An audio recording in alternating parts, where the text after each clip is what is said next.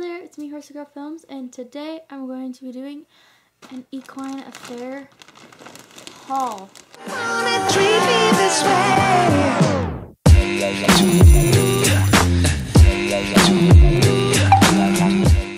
Let's go ahead and get to it. I got a lot of stuff, and I don't know where to start. Obviously, we have a briar here, but we're going to save that for later. Let's start with this, because this is cool. My mom found it.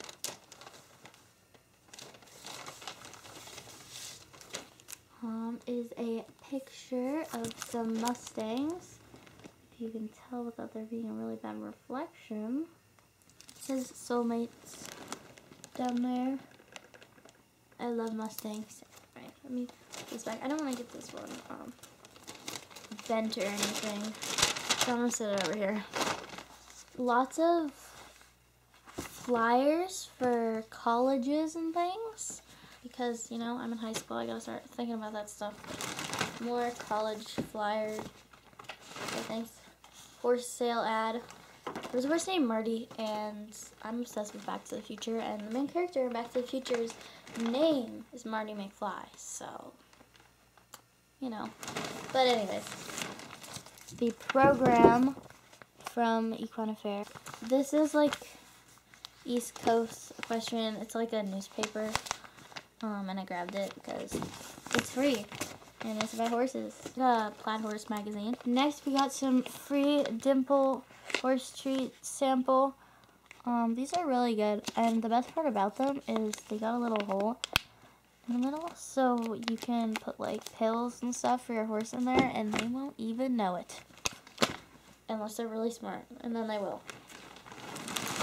I got some bell boots because Pippin broke his other ones because he's so very smart. They are Ovation. They were like $12, I think, and they appear to be high quality. They're like rubber and really flexible. So hopefully they'll fit him well, and I'll use them until they're done. Until he breaks them again, because I love that horse. Anyways, so this is Steel. He is a brick and mortar special, I'm pretty sure. Or at least says that, yeah.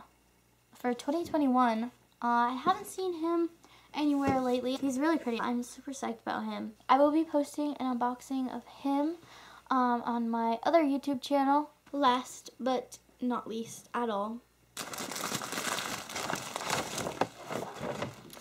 we have breeches. There's a button. Oh.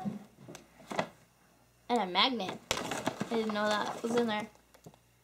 But anyways, so I have a pair of these that the same brand I got last year. They're KMA breeches. They're comfy and pretty. But I opted for the tan because I need another pair of tan breeches because my other ones are like, I use them for showing only.